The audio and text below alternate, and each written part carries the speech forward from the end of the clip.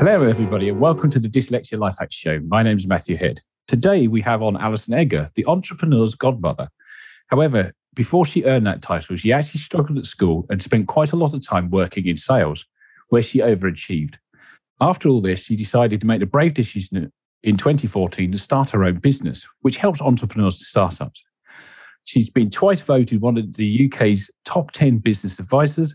She has 2 number 1 best-selling books, Secret Success of Sales, and recently just come out, Smash It.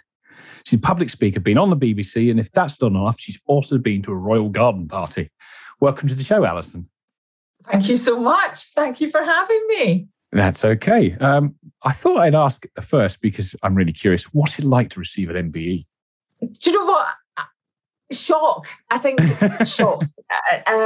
So for anybody that doesn't know what an MBE is, twice a year, the Queen honours people for different things. So you can get like services to allotments or marrow grown or whatever. But a lot of the famous people, things like Joe Wicks got an MBE, Marcus Rashford got an MBE the same time that I did. So I think I went into shock. But the other thing was, you're not allowed to tell MD. So this was like, I found out in June 2020. Okay.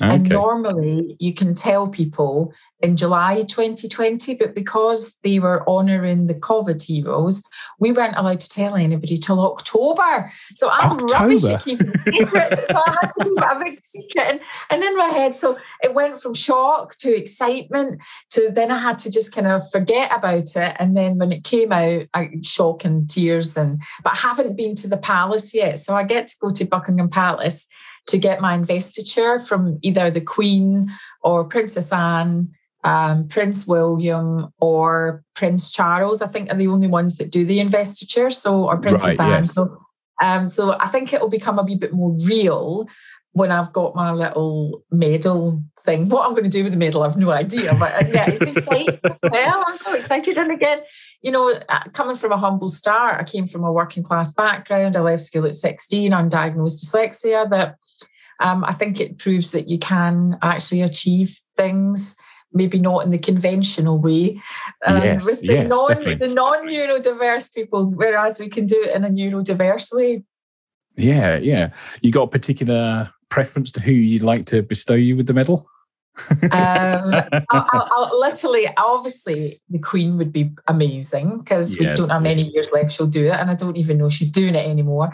But Princess Anne, I think I watched the Crown, right, and I think she's quite gutsy. I'll look at her, and she's quite outspoken, and she does rock Princess Anne. So that would be my second choice, Princess Anne. Yeah, I can see that. I might go for Prince William because he's actually ridden a motorbike I've had a hand in designing, so that'd be nice. Fun. There you go. So you did mention through that your start from a humble background, and you cover it quite a lot in your first book. But I sort of thought I'd dive in a little bit heavier, considering the topic of this podcast, into the dyslexia side of it. And it seems to be a kind of thing I'm finding out quite a lot. People get found out later on in life, whether it's their children or they hand in a report because they're a late start at uni. I mean, I found out at the late old age of 6 that I was dyslexic, but I feel like an outlier. So I was interested, when did you find out, and how did that process go? Well, I think it's quite interesting because now when we say dyslexia or dyspraxia or neurodiversity, more and more people know what it is. But I don't even know if it had again, this would have been I started school I started high school in 1979. Oh, I'm giving my age away now. So I don't even know. It was obviously a thing, but I don't know if it had a name of a thing at that stage. And for me, there was a couple of things. I'm bright and I'm quite sparky, so I could hide the flaws, if that makes sense. And I could overcome them and sit next to the clever people and go, how do you spell this? And what does that mean? And, I could do all that stuff. But I think one of the things that really caught me out when I realised this doesn't feel normal, I don't feel like everyone else, was in English class. And again, this is 1979 in English class in Scotland, even doing Shakespeare or doing, quite heavy books. and you had to stand up and read a paragraph out loud. And I just, again, I can't even get the words out. It's like, I had to work out ways, like you hear about people who tried to get out of PE with a sick note. I was like that with English. Oh my goodness, I think I don't feel very well. I think I have to go to the nurse. Or I can't read today because I've got a sore throat. I would always find an excuse of not to read. And even when I did, it was embarrassing because it was like a 5-year-old child, the cat sat on the mat, and there would be, it was, and especially Shakespeare, Shakespeare of all the things, Yeah, so, not only is it normal language, you've got the thespian Old English to tackle with, which is just, awful. So, other people seemed to be able to do it, and it seemed that I was in the minority of the people that couldn't read, but I never really let it hold me back, if that makes sense. And I think I compensated by building really strong friends and having a good friendship group in the class, so I didn't get the mickey taken out of me, and I found ways to overcome. I think that's what I'd say, find ways to overcome. And it was then only when I was in my I think late 20s, early 30s. By this time I had come back to the UK. I'd been traveling, come back to the UK, and I was selling advertising space for Yellow Pages at the time because, Matthew, there was no internet. And I don't mean the Wi-Fi was down. I mean, the internet wasn't around. We had to use like books and things. I remember shopping for a car insurance by using the Yellow Pages. Yeah, there's none of that internet stuff. No Grammarly, none of that. I had gone to see an optician. I'd gone to see an optician to get my eyes done, but that was one of the clients was an optician. Spooners. The name of the optician was Spooners, and it was in Bristol. Okay. And I had said to the guy, because at that stage we had to write things out manually, and I'm trying to write the copy for the advert, and he said, "Are you dyslexic?" And I went, "I'm sorry, I'm sorry. What is that? What is this thing you talk of, this dyslexia?"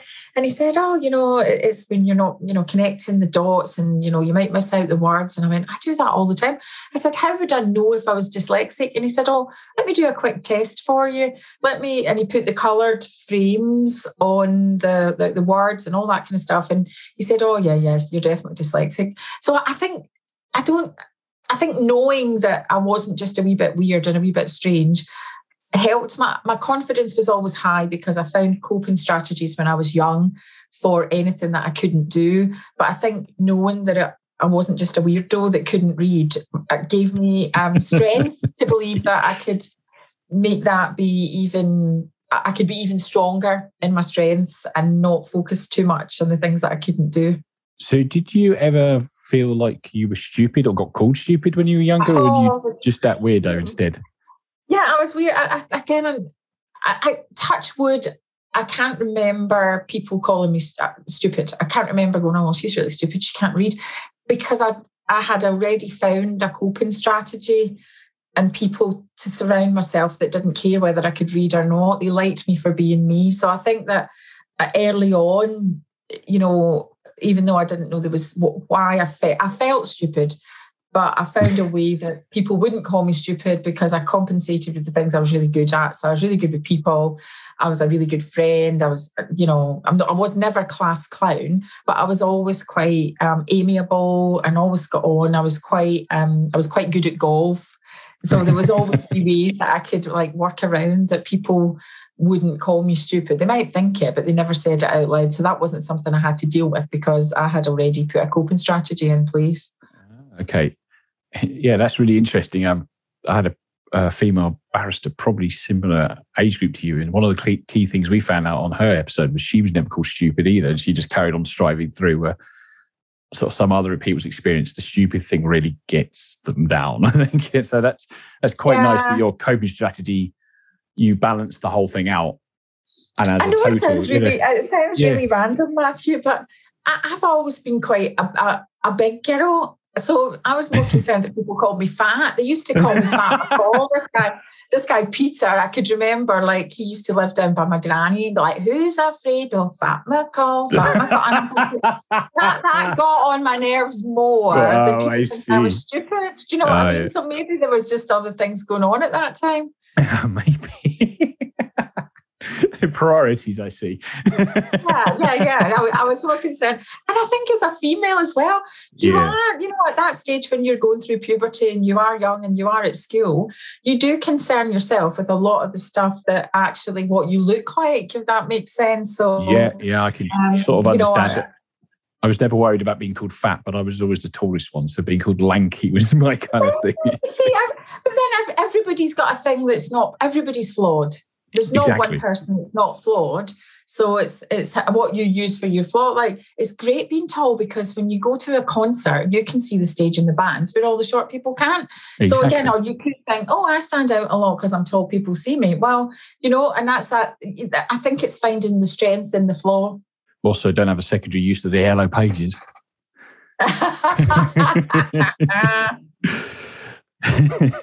So you drop out of school. You don't drop out of school, but you finish school and find yourself into sales.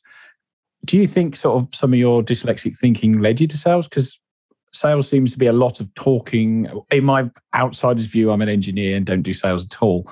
You do a lot of sort of talking, and it's more charisma-wise and coming up with ad campaigns and visualizing things in place than it is text heavy, or you've got a copywriter, I think they're called, to do that for you. Do you think that was sort of your brain finding its route of least resistance into a job that really worked for you? Yeah, I mean, I think that came a wee bit later. So from school, I ended up working in hospitality. I became a hotel receptionist. So straight from school, I became a hotel receptionist. And I think what that did actually allowed me to use my creativity. I know that sounds obscure, but when I got the job in the first place, I thought a hotel receptionist gave out keys. I thought that's all you did. Here's a key. Check it out. Thank you. I did literally think that that's all you did. Did you rehearse that routine in the mirror before you started? I did. Checking it. But what I didn't realise, in a small hotel, actually you do everything. So apart from cook, because nobody wants to eat my food, but I used to cash off all the bars. So I did every piece of cash that would come through the hotel would come through me. And again, no computers, Matthew. I had to do everything in a manual tab. So like the reservations was manual tab, the bookkeeping was manual tab. I used a calculator, a rubber. So actually I quite like numbers. I think that's where I quite like the number side. I can understand how to work that. Also, like when it came to the function side, I would be, again, I've got a really good head for organisation. My head works really well in the fact that I'm highly organised and I can overcome problems. So again, I think that's one of the superpowers of dyslexia.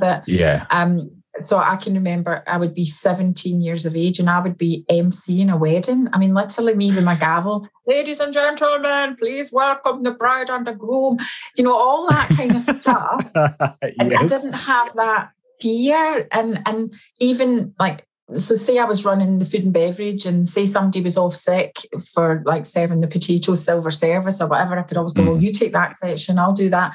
So I think that I really flourished on my superpowers, that everything else, like typing the menus. Again, we used to have one of these little typewriters that it was before computers, right?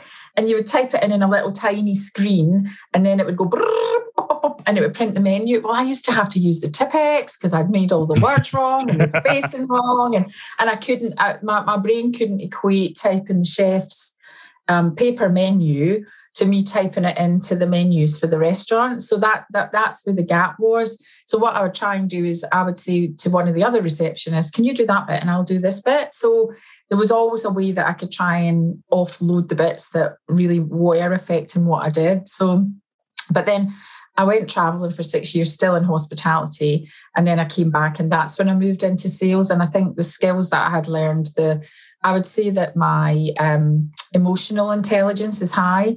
And that really helped for sales. I would say that my entrepreneurial side, the creativity side was high and that helped with sales. So I think, again, it was just always focusing on those things that really made me unique and positive. Yeah, I see. Yeah, so you basically just focused so hard on all of the strengths that they absolutely annihilated any weak point that somebody might have. Yeah, people didn't notice. I don't think that people really noticed, because I didn't fly the flag. I just concentrated on the things I was great on, and all they could see were the real, the shiny star points of me rather than the other side. And it's very cunning, or not cunning, but a good way of learning delegation to I was really good at that. But even to this day, you've interacted with my team. Like I obviously talk about dyslexia now because I think it's important. Yeah, I agree. The reason I talk about it is not to go, oh, poor me, I'm dyslexic, but actually, if you surround yourself with the right people, actually, if you set the right goals, actually, if you take action and stay positive and stay focused, you can do anything. This can be something that propels you rather than drags you back. Yes, I agree. It's one of the reasons this podcast exists, to kind of put that out there. It's like, it's not what I believed all the way through till I was about 35. So, and it is quite important that people do hear that dyslexia is superpower, or the gift of dyslexia. Actually, you can really shine some strong skills that cover over some of the weak ones, or actually you can find people who will coach you on how to mitigate them, and then you've suddenly got all the strong skills with not as many weak points, which is even better. There you go. So you found out when you were still working at Yellow Pages about being dyslexic. Did that change any of your approach? Did you go search out any help or guidance, or did you just go, oh, it's that, but carry on? Well, it's so interesting because, this would then have been the 90s, skip 20 years. So this is like, or maybe I don't know what year it was, but it was kicking around. It was about the same time as Oasis were singing Wonderwall. So whatever time that was. 96. It was about that time. And what I then had to do when I worked at Yale, we had to sit like a test every year, like a written examination on what you would know about the skills and, the how to create content and copy. And every year we had to, and again, it came back. That's when the memories would come flooding back of reading out loud in English. And I'd say to my sister's a pharmacist, she's not dyslexic. And she would say, you should tell them you're dyslexic. You need extra time for your test. Right? And I said, no, honestly, I don't think that's going to make a difference at all. And I think this is you look now at bigger organizations, you look at EY, you look at big organizations like Yale. It's acknowledged now that people are not stupid. It's not that they can't spell, and it's not that they're not trying. It's actually that they've got neurodiversity and they take that strength as what it is. They help them now. Whereas before, if somebody maybe was good at sales, they were really bad at paperwork, and then what they would do is they would hide the paperwork in the boot. I mean, I know people, and it's only as later on when I reflect back on that time, they were scared of the paperwork because they probably didn't know how to fill it in. They were great at sales, getting people to say yes, but they couldn't create that paperwork journey for the client because they just were too frightened, or it just was too hard for them. And I think that's where, touch wood, I've always thought, well, if I take my time, and because I'm organised, I think because I'm highly organised, that's another superpower that I have. Yes, that made it easier for me because I quite liked the paperwork. I didn't like doing the writing-y bit, but I loved the tick the box. I've completed that task. Did you have like a big long to-do list and love ticking it all off? Yeah, I mean, even now, you've read both the books. I talk about Alison Edgar's Big Balls because I find a to-do list is really hard. So I've translated to-do lists into how do you manage your time as basketballs, tennis balls, and ping pong balls. And again, if you look at that from a neurodiverse side, it's visual. So if I think, right, okay, so what have I got in my diary? Right, I've got to be with Matthew at 6:30. That's my basketball. And then what I've got to do is fit the other things around it. So I'll do my tennis balls and, really focusing. I can see my diary randomly as basketballs, tennis balls, and ping pong balls. Yes, I really like, because it's the jar of sand analogy. It feels like it comes from. And it comes actually going back further than that. It's the Eisenhower quadrant. So like Stephen Covey, translated it into the jars in the sand, but that wasn't his. And it's interesting because, I've obviously doing this work in the personal development space. And do you know what? I don't think there's anything new. It's just a different spin. And it's the spin that works for you, and I think the reason sands in the jar worked is because you can see it. That doesn't fit. These don't fit. And it's the same sort of thing. Yeah, I'm listening to I've listened to both your books in audio because in the car and stuff. And one of the things I noticed you do really well is paint pictures. Like as you were doing Alison's big balls, which initially made me laugh because of all the innuendo, but and then you're like your basketball and your tennis balls and I've got them bouncing around like in my head a squash court, and I'm like, yeah, I could really see that. And one of the things I enjoyed about reading your books was that every kind of point you come out with has this really vivid visualization of story that ends up in my brain anyway. Maybe that's because I'm also neurodiverse, draws this nice picture in. So actually, I remember quite a lot what you've said in your book by the picture that conjures up the moment you mention one of your kind of philosophies. I'm now thinking about the big wave. It's when I got hit by the big wave and sitting on the way back.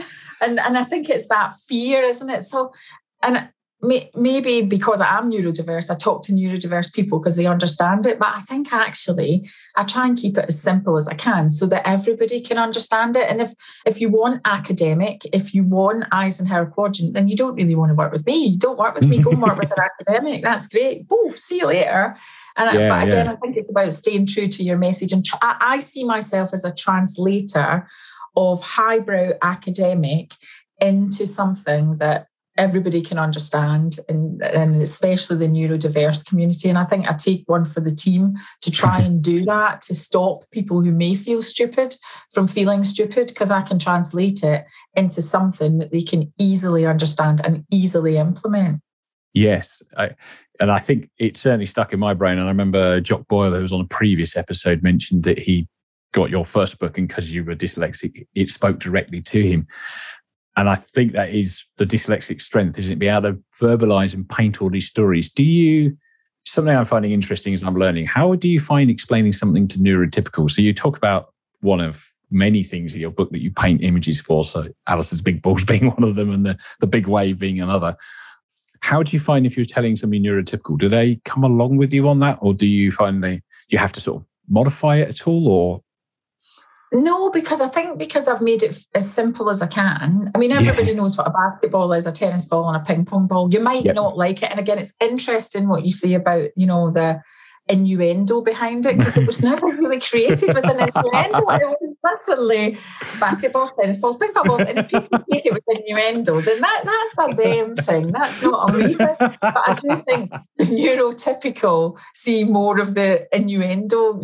Some people don't like my content, and I don't have a problem with that. And I'll give you an example that on LinkedIn, somebody put out a post, and LinkedIn, that's the biggest generator of work for me. So from a sales training perspective, from a leadership training perspective, from a speaking perspective, most of the work comes through LinkedIn. So I'm really active on there.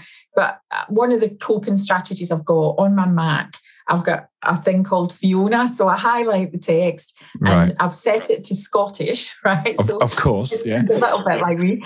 And Fiona reads back what I've written. So I go through paragraph by paragraph, because usually I'm missing the as, the there's, the, and I'm getting the there's, and it's a bit messy. So Fiona reads it back, and I can auditory hear if I've missed a word or if it's not in the right context, or, I can listen back and then I can do the amendments from there. So that's why when I'm putting a LinkedIn post out, I try and do that so that I don't get the LinkedIn grammar police on my case. There's another guy that I know who he flies the flag as well for neurodiversity. And he had commented on a post, so it came up on my feed. And somebody was saying, what do you think of people who can't spell? This is, you talk about controversial. What do you think about people? And you should have seen the vile comment. Well, I would give them a job as a tour guide, but I wouldn't give them a job doing admin. And these people were not joking. This was not a joke. This was literally. And I said, look, would you be making that humour with somebody with a physical disability? You know, if somebody only had one arm or one leg, would you be standing here on LinkedIn and posting away and ripping them off and ripping them apart? You would not. No, you have no idea how vile these comments are. Anyway, the guy came back to me and went, I think you're overreacting. I'm going to get you barred from LinkedIn. And I'm like, because this is where all my work comes from. So I had to kind of stand down and block them and all that kind of stuff. But it's just awful to watch it, you know, to see things like that, just how people react. And I think somebody has to take one for the team. And I think it's if I put a post out and somebody says, oh, you know, why would I want to work with you? You don't even know how to spell. You know, I think get lost. I delete you and block you because you're not the kind of person I want to work with anyway. So, and your business is not English literature and spelling, is it? Your business is being the entrepreneur's godmother. It is, but then that's why, again, a lot of people can't see. They just can't see that. So that's not the kind of people that I want to either be connected to or working with. I just don't want to do it. I don't need to. Why would I subject myself? Because, you know, I talk about not feeling stupid, but when somebody's, you know, saying those things, you know, you're not made of leather. You know, eventually some of that stuff is going to actually, you know, sink in and start to hurt your feelings. And I think that's where you can't build the wall high enough if you have got those people in your network, because you don't want them. You don't want people that talk to you like that. You wouldn't take it in the real world. Why would you take it in the virtual world? No, it's yeah, exactly. I completely agree with you. It's why do people feel they need to be horrible about something like that when you put a post on LinkedIn trying to help other people? It's just, some people just, I don't know. Priorities, because they probably could go get a coach that does a similar thing to you that may not be as good as you but can spell brilliantly. And yeah, but then that's where, you know, are they as creative? Can they help them think outside the box? No, they can't. So crack on. Yeah, crack on. Yeah. Come back to me in a few years. Yeah, I agree. Do you? So you said you got Fiona reading out loud. Is that on your Mac? Do you use? Yeah. I'm going to say Siri and see if my phone kicks off. To talk the messages into your phone in the first place. It's one of the get rounds I sometimes use. Well, I would if I wasn't Scottish, but they don't understand what I say. I've got the problem that it never comes out with anything that I say, because it's like that YouTube. Have you seen the YouTube thing for 11 when two Scottish guys get into a lift and they're trying to go to floor number 11 and they're going 11, and it's a voice activated lift. So you have to watch this if you haven't seen it. So I really struggle I'll with link that in the show them. Notes.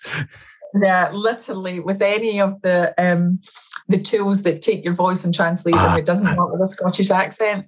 I went to university in Aberdeen, and I went sort of later on in life. So I used to be a lorry mechanic before that. So my part-time job was back being a lorry mechanic, because why not?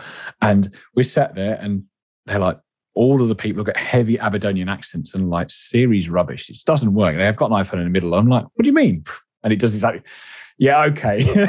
And they storm off. Yeah, don't do it. There's another YouTube, I'm not going to say because it's quite sweary, but there's another woman that's trying to get Alexa to play What's Cooking, I think it is, play Dana What's Cooking or something like that. And literally she's having a full-on fight. Never get Siri and the other one, I'm not going to say the names, never get into a fight with a Scottish woman when she's been drinking, because you're never going to win.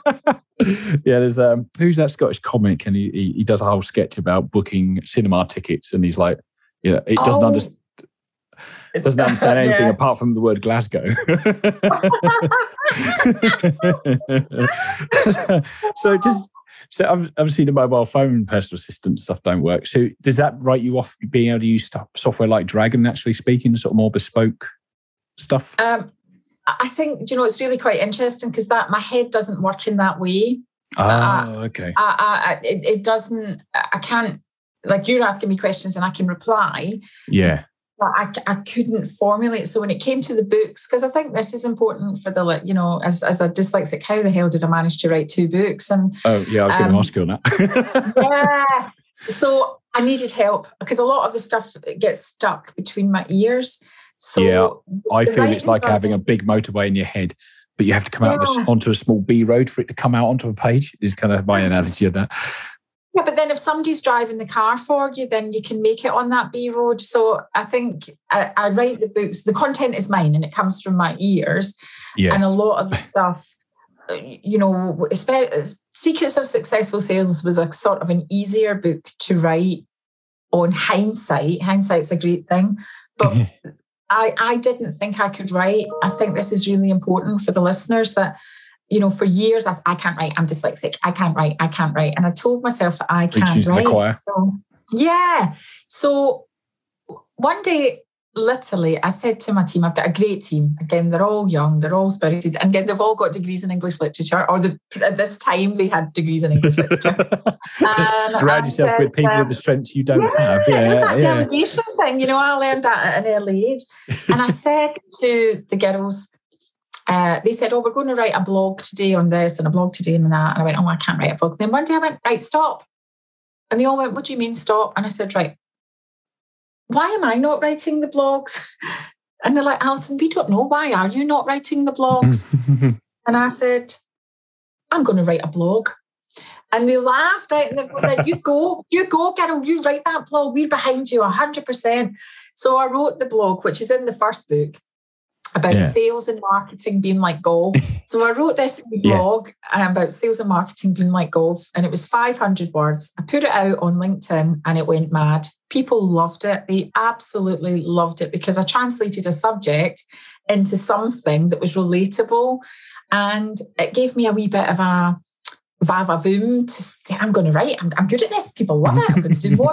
So I broke it into these short blogs. So maybe between 500 and 700 words. I was quite clear on the topic. It was stuff that I taught anyway. So it was quite easy because the content was really known to me. So it was a case of, but again, and I think the reason that I struggle with dragon or otter is it goes too fast. My voice goes too fast and I don't capture it. Whereas if I go, right, sales and marketing is like golf, and I tell a wee story in my head, right, okay, why is sales and marketing like golf? Right, okay, most people don't know. And I can talk, it's like I'm talking to myself, and that's where I slow down when I type because I'm in the third. It's as if I'm acting like being an author. So I'm in the third person when I write. So it's not really me that's writing, it's this third person in my head that's quite good at this. Yeah. Do they have a name? No, literally. Oh my God, now I'll find another thing. But no, it is just, I feel that I'm writing through third person eyes. And I think that's what makes it easier. So the grammar's not obviously going to be 100% and there'll be words missing, but the content is coming through the third person to me, to the page. So that's what made it a wee bit easier. Okay. But the confidence still wasn't there. So I decided I would get a ghostwriter. So first of all, I thought I'm going to get a ghostwriter. First of all, I thought I'll do, I'll just narrate it into a dictaphone, send it off to the Philippines and I'll have a book. Woo! That didn't work. And then I thought, I'm going to have a ghostwriter. I'll get a ghostwriter to interview me. He'll take the notes. He'll write the book. Oh, voila, I'll have a book. And we invested quite a bit of money and the book came back. And my team were all like, that's rubbish. That's a load of rubbish. That just does not sound like you. It's not your tone. It's not the words you would use. This is rubbish. I said, well, what do we do then? They went, you're going to get off your backside and just write the book. So I did. And that's where I broke it into chunks. Kaya, who was with me at the time, she would kind of edit it. And then we would say, right, what's the topic on this? And there would be bits. And I'd go, right, can you just type this bit? And she would type some of the bits. And we cobbled together a book and the book just went mad. I mean, Secrets of Successful Sales was voted by the Independent newspaper one of the best business books written by a woman. I mean, literally, that's unbelievable. You talk about the MBE, the fact that the Independent are writing my book as the best business book one of the best business books of the year. It is extraordinary. So I think that gave me confidence. And what we did was I was able to take the blogs and put them in, slot them in. So I'd already written quite a lot of the content anyway. It was just a case of joining the dots to make it a bit like a jigsaw puzzle, right? So when you get a box and you get the jigsaw puzzle, the first thing you do is do the edges. So when I wrote the book, the first thing I did was the shape of the book. And then what I had to work out is where everything fitted from my content and how it all fitted in. So that's how we ended up with the first book. And then we just replicated it for the second one. Ah, okay. So yes, by the second one, you got the process. Did you use the same team, or had you swapped team members? So that's interesting as well, because the second one was written during COVID, and Kaya, who helped me with the first book, she'd left. I encouraged my team to leave because they're all young and there's a big world out there, and they don't want to be stuck working for this old lady for the whole of their life. They want to go and find the world. So Kaya was in Portugal and she was coming back. And she didn't have a job. And I said, well, like, I know that people are getting made redundant and furloughed, but would you like to start a new job working for me doing a new book? And she went, yes, please. And that's where we did smash it. And I'm so proud of it. I mean, I'm really, I don't come from the world of personal development. I had to do quite a lot of research on the book to find out the flow and how it all fitted together. But I'm proud of the book. I'm proud of the app. And I'm just really proud of them. Yeah. It sounds great, actually, that you clearly got a team, and one person in particular that understands your voice. So I guess you sort of, the way I'm interpreting what you're saying, you sort of did a bit of a brain dump on a page and they would kind of tweak it to make it read right, or sometimes would write bits you were struggling with, but it's your voice because they understand you so well and they're quite close to you. Matthew, I'll tell you this, right? So when it comes to blogs, so obviously now we do blogging content because we need to do it for the SEO for the website. Yes, and I will read a piece of content and I go, did I write that? And they're like, no, you were training that day. We just wrote that as you. So my team literally can now write in Scottish. None of them are Scottish, but they can write in Scottish. And I'm so proud of them. I think that's a skill that teamwork really does make the dream work. I couldn't be who I am without my team that support me and not just support me, support me in every way. A 360 support. They don't think I'm stupid. They think I'm brilliant, and they don't care whether I can spell or I'm dyslexic. They think that it's great that I go out there and bring the money in from nowhere to pay the wages. And that's what really... don't ever surround yourself by people who don't support you to that extent. Yeah, totally. Having people you mesh with is brilliant, isn't it? Like finding people that you complement each other and their skills they could see your blind spots, you see theirs, and their skills complement yours. Is when it all just synergistically works, it's absolutely wonderful when it does that. And it's a brilliant team, and everybody just pulls one great direction. Now that I was wondering, because I was thinking books as a dyslexic person must be scary. So you had the framework for the books, and you're, as you said, filling in the jigsaw. What sort of turns you on to which section to research in? Because I know you really like your DISC personality profiles appear quite a lot in both books. And how did you kind of find out about that? It's kind of one of the main. It feels like one of the main pillars of both books. It's a book on sales, but it's really a book on either understanding yourself or understanding how other people are, and then adapting your approach to suit that situation rather than just bulldozing through as you all the time. And you know what? So I think that we did DISC when I worked in corporate, and I think it was a game changer for me to really understand that I do have to adapt to build strong relationships. And I think of all my content, people love that. They really, really love that. And not everyone is blessed with emotional intelligence. For some people that's a natural ability. But again, if you look at the neurodiverse, community, a lot of people, that's really not the strength that they've been blessed with in that space, that they struggle with emotional intelligence. And I think, but a lot of them, they enjoy learning how to learn new things. So if they've got the skills and it's like a process and they can follow a process to get to the situation they want to get to, that I think arming them with that knowledge and making it relatable again is something that I love the DISC stuff. I love the psychology, and obviously I have not got a degree in psychology, so I try and translate the academic psychology things. It's like Maslow's hierarchy of needs. Yes. Like when I translate Maslow's hierarchy of needs into like Tom Hanks' Castaway the movie, But for me, I think, yeah, that's just Castaway. My God, like he was at the top of the triangle, and the plane crashed, and it's like COVID, and again, these are the wee bits that people absolutely adore. So I think it's really clever. I'm fascinated in because it's like, yeah, imagine, I know, and I could visualize the pyramid, but directly you're like, well, let's talk about my friend Tom Hanks, and you're like, she friends with Tom. I'm not really. Okay. My friend Tom Hanks, in brackets, not really my friend. I mean, it's interesting. Obviously, I narrated, you probably touch on this in a minute as well, but I narrated the audio books. And that's what I've listened to. Yeah. But I had to do that. Fear could have held me back from that. There was very good editing, like literally both books, very good editing. And I don't mean... I mean, they supported me unquestionably. I was hard work, and especially Smash It, because Smash It has got 71,000 words. Secrets of Successful Sales is only 46,000. So Smash It is like double the book. It's double the man than the other one was, So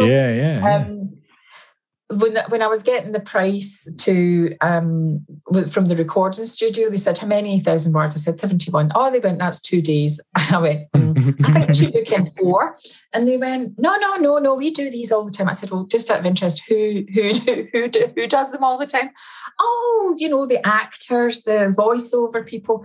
Yeah, they're probably not dyslexic. Let's go for 4 days and book 4 days in the studio, and touch wood, we got it done. A hard graft, but we did it in 3.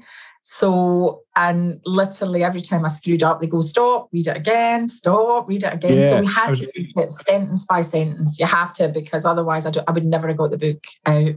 Yeah, I was just thinking, how's the practice? Because I was like, I listen to audiobooks all the time, which that's dyslexic hack, eh? And I'm listening to it driving along and think nothing of it, because obviously it's wonderfully edited and the story flows and it works. And I'm like, well, yeah, because Alison does a lot of public speaking. But I'm just thinking, as you were talking, actually, you're having to read your own book back to yourself and say it as the page says it, right? That's the problem. Yeah. Say it as the page has it. I can't read it as the page. Even though I wrote it, I was for missing words out or seeing words that aren't there and adding words and all the rest of it. And it's like, let's try that one again. It's actually could be, my friend Tom or whatever it is. So I think that if I had £1 for every time the editor said, let's try that sentence again, and actually, can you stop adding the extra word? So, in a nice way. So that was, and I do public speaking, but I know my content for that, so I follow that visually in my head. So I'll know the points, like I'll know the cues of where to go. And that's why sometimes I'll use my slide pack as a crutch. My slide pack doesn't have any words on it, but it just makes me know what the next, I mean, I suppose it's a bit like singing a song, isn't it? I've written the song, but sometimes like even the singers, like even Oasis get Wonderwall wrong. I think sometimes, but that kind of thing, you can't get away with that if you're recording it. But if you're doing it live and you add an extra, but after all, it's my Wonderwall, nobody's going to question it if you're doing it live. But the crowd just going to sing along anyway. Yeah, recorded. Like they've all had too much to drink if it's like the Glasgow version of the band, so you're okay. How did you find the performance aspect of that? If you're getting an editor to come in your ear and go, so you've just read the wrong sentence, you've just added extra words to the sentence, but you're mid-flow telling this story with all the texture and all the vocal inflection. How do you find re-recording it? Because imagine, as you said, you kind of... that not bad. Yeah, but then I think that's where the performance side, when I'm speaking at events, that a lot of that is a performance. So a lot of the stuff, when you're, even if it's your own book, you're performing the book. Yeah. The bits that is really tough, and I had to focus because there's obviously quite a few personal stories, there is, losing my eyesight and, postnatal depression. There's quite a lot of like really poignant parts. And that was really hard to read. I think at the beginning, there's a narrative part that I'll lead in, again, about when I had the birth of my first son, Kieran, and it's quite a strong narrative. And that was actually one of the first things I wrote because people wanted more of a personal story. They wanted to know more about me in this book. So I had to deliver some of the things, but not just talking about myself, but what it means to them, what they can do, how they can find that strength. And I think it was important, but I must say it was hard enough writing that. But see, when you're reading that and you're recreating really traumatic times in your own life, it's bad enough doing that if you're not dyslexic, but when you're dyslexic and you've got to keep that flow, it was so tiring. Physically, I was exhausted because I had to stay on the focus. I had to really work so hard to try and read the sentence that I was physically exhausted by the end of it. Oof, yes, yeah. And that you're saying about the postnatal depression, that was really quite hard to listen to because you could hear the emotion in it, but you couldn't hear the focus in it, which is a good thing. But actually, I hadn't thought of you sat there in a booth with a microphone thinking, as a dyslexic, I imagine these all come flooding back as strong images and you're horrific in that world, but can't deviate from what the page says as you start talking. You can't, literally. And I think that's the difference between reading and actually just being able to tell the story. It's reading.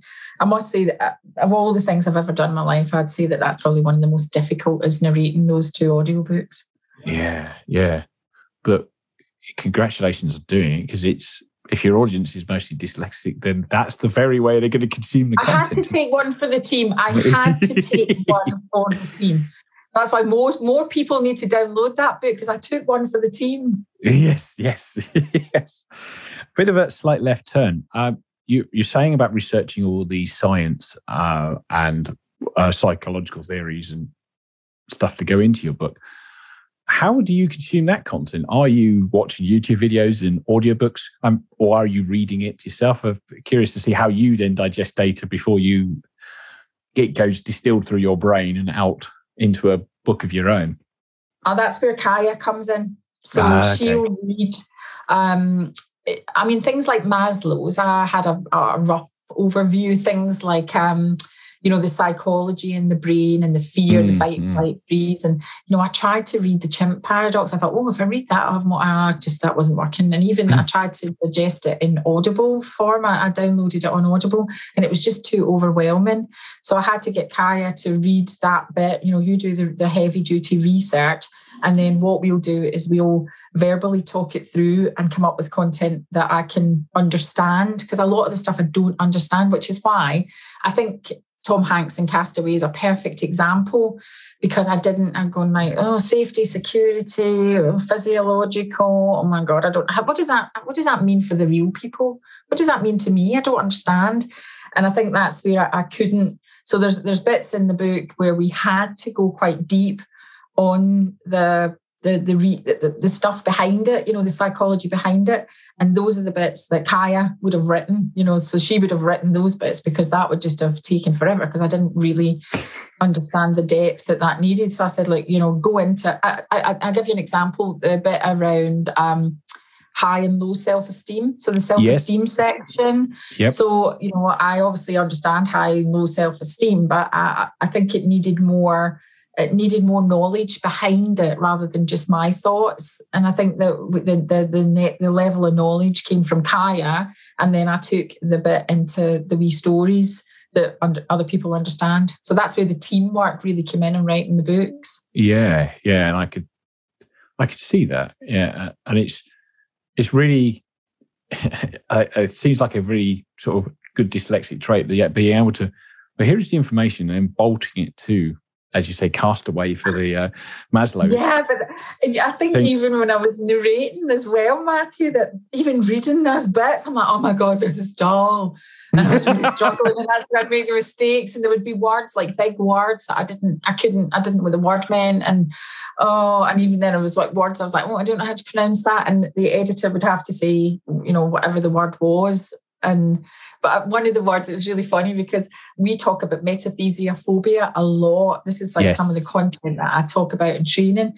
And when it came to, I reeled off in front of the editor, I went, metathesiophobia. And he went, and when the next time I made a mistake and he stopped me, went, I can't believe that you could pronounce that word. And I'm like, it's because I've had a lot of practice on that one. So there's other words that I really struggled with that are in the book. So, but again, I think I'm really honest about it, Matthew, that, I explain warts and all where the book came from and how I wrote the book. It's not important how, what the method of writing it is. It's ultimately that you get it out there. And I think it's like a lot of people would be hiding behind the fact that, oh yes, I wrote it all myself. Look at me, give me a gold star. I'm like, well, yeah, I wrote these bits and I did this bit, but I had a wee bit of help with that one. And there's nothing wrong, especially when you are neurodiverse, to ask for help. Yeah, hey, can you help me with this? Because you're much better at it than me.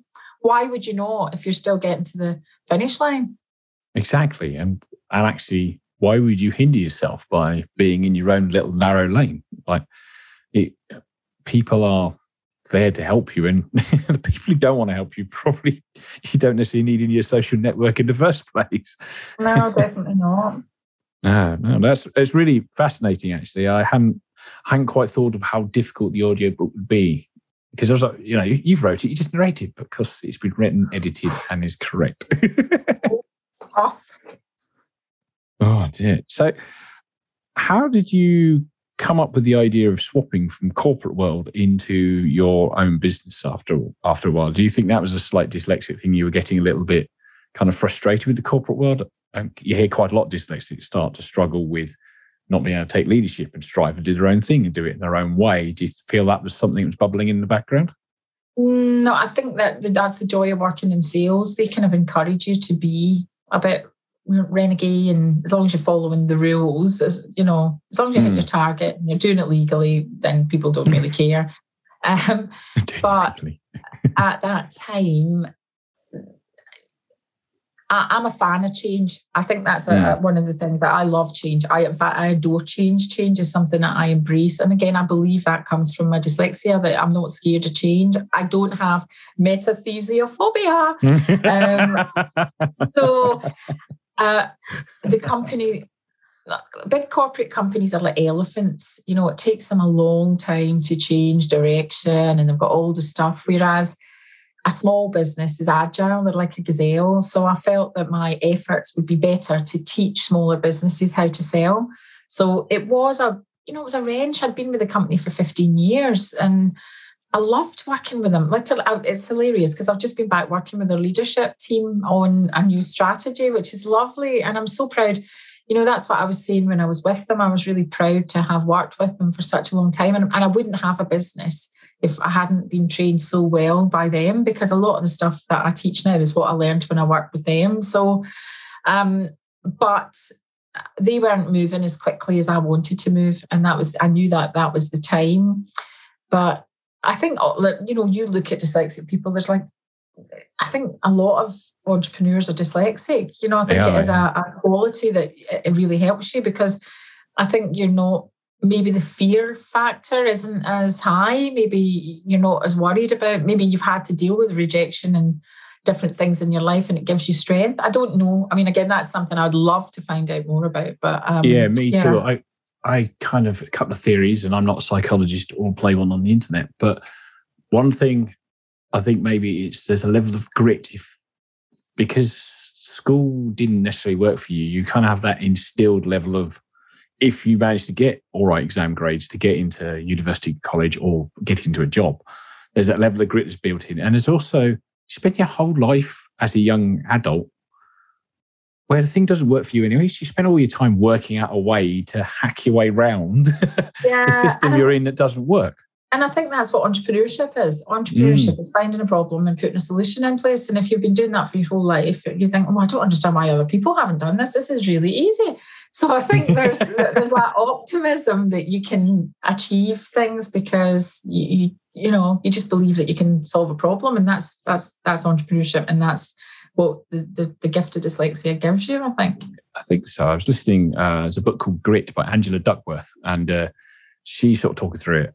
And I'm like, this does sound, the grit scale is what she says is more of an indicator of success than talent alone.